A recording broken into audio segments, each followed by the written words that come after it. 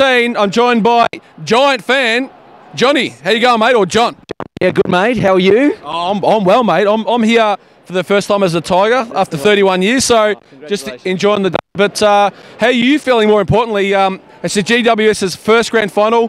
Came into the league 8 years ago, so it's been a slow and steady build, but 3 preliminary finals in a row you lost, and now you finally made the big dance. So how are you feeling ahead of the grand final in 2.5 hours from now? Well, it's just, I'm so amped. I don't know, I'm guessing people on drugs, this is how it feels. But just sitting on the sky bus coming from the airport, I'm just really amped for it, so can't wait. So a bit of Jimi Hendrix is what you're saying? I guess we'll see how it goes. But, yeah. Fantastic stuff, mate. What about some of the Giants players? Who can you see having a real influence out here on the MCG today?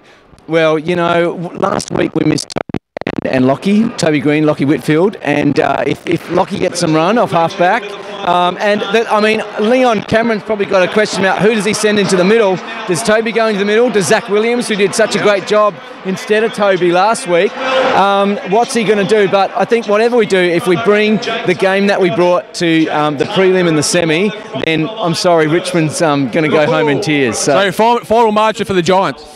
Oh, look, it's going to be close, but 3 points for 5 points this time round. Oh, jeez. Okay, well, enjoy your Jimi Hendrix experience here at the MCG, mate.